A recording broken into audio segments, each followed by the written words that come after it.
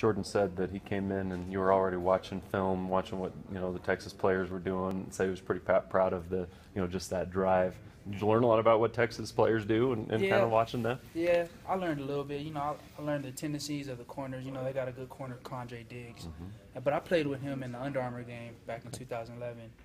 But he's grown as a player, so I kind of know what to expect, but I kind of don't. I know he has good strength and good technique, and I know 21 is kind of a speed guy. I'm a speed guy too, so we'll see how it matches up. It's a big game for your first game in 3 years going into Texas. What are you most looking forward to? I'm just looking forward to the excitement, seeing the fans, making plays for the team and contributing the best way I can. And I'm looking forward to an overall great team win. I couldn't ask for more. Like I said, it's my first game. I really don't know what to expect. But, I'm just excited. I'm going to give it my all.